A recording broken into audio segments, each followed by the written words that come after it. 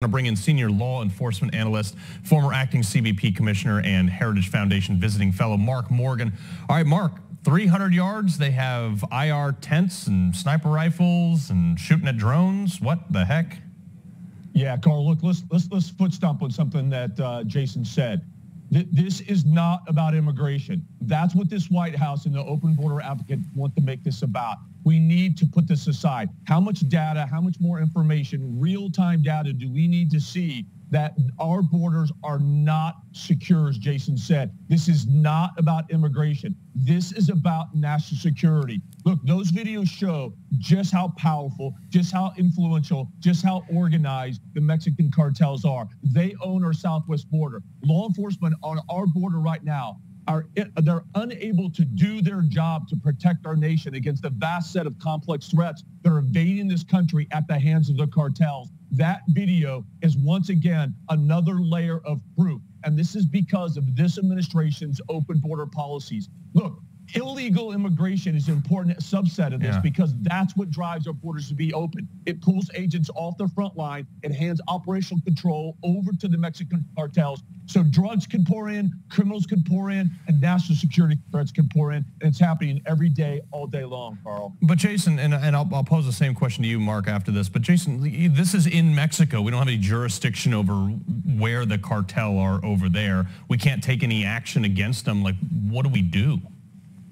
Well, we've got to look at the totality of what's taking place. We have to designate these cartels as foreign terrorist organizations because as a nation, if we can't get the little things right, we're never going to get the big things right. And if you don't have that designation, you can't use tools of national power. That's first. Second, we've got to go after these labs in Mexico. You know, and that's one thing that I hope the president has a real stern conversation with President AMLO about, because here's what's important and to understand about these labs.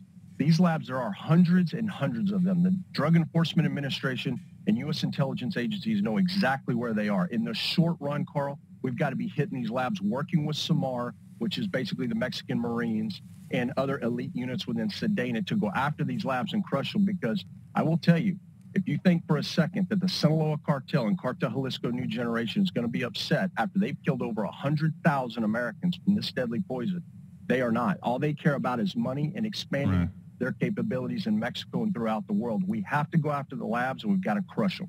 Well, but Mark, let's go into policy here. Let's say we do declare them a terrorist organization. Do we have the relationships with Mexico under this administration to just send in a bunch, I don't know, just send in a bunch of SEALs to blow up a couple drug labs in Mexico? I mean, how is that going to go over? No, we don't, but Carl, it's irrelevant. We don't need a relationship, right? We need to lay down the gauntlet. We need to say, just like President Trump said, look, love him or hate him, the truth is, I'll give you an example. He said, Mexico, you're going to get your act together. You're going to step up and you're going to secure your southern border. You're going to increase interior enforcement. You're going to stop the flow of illegal immigration that is making our borders less secure and jeopardizing our nation. If not, we're going to slap the thing called tariffs on and we're going to destroy your GDP. Wow, shocker, Mexico stepped up and devoted more resources to securing their border and helping us than ever before in our lifetime. So we don't need them. We're going to tell them, as Jason said, look, and whether we make the official designation of making the cartels a terrorist organization, here's what we definitely need to do, as Jason said. We need to go after them just as we do terrorist organizations with the same level of commitment, resolve, and resources that we do terrorist organizations. Look, I've been doing this for 40 years. We cannot continue to do the same thing and go after the cartels like we do criminal organizations here in the United States. It doesn't work. They're too big. They're too powerful. And to foot stomp something that Jason said, look, the labs, these super labs in Mexico, look, Carl, we know where they're at. We have the intelligence. We know exactly where they're at. We can go, we can locate, and we can destroy them. And the last thing that I'll say is there should be a multi-layer, broad approach. We also need to go after China as well with respect to getting them to stop sending the chemicals to Mexico. Yeah, well, and that said, I mean, at this point, the cartel are so powerful, the Mexican government, they have to think about, are the tariffs worse or the cartel taking my family worse? And that's been allowed to grow in the last 2 years.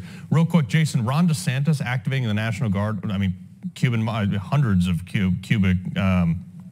thousands of Cuban migrants arrived by boat, southern Florida. What do you make of the fact that the National Guard's now involved? Well, look, in Texas, the National Guard has been involved. You got over 12,000 deployed. This is a problem that we have to look at in the totality, Carl.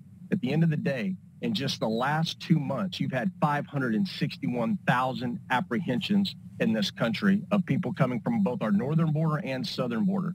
Mm-hmm. In a 3-month time span, we're looking at 800,000 people we're going to have. We've never seen that. So the fact that the governor in Florida is deploying his National Guard, I'm surprised he hadn't had to do it earlier. Texas had to do it over a year ago. So expect this to continue and just get worse. And I will say it right here, right now. Based on the policies that are taking place and the signaling to the world has heard it, and they are coming. Yeah, well, let's hope that there's some wise policy comes out of this. Mark Morgan, Jaeson Jones, we appreciate it. Good to be with you.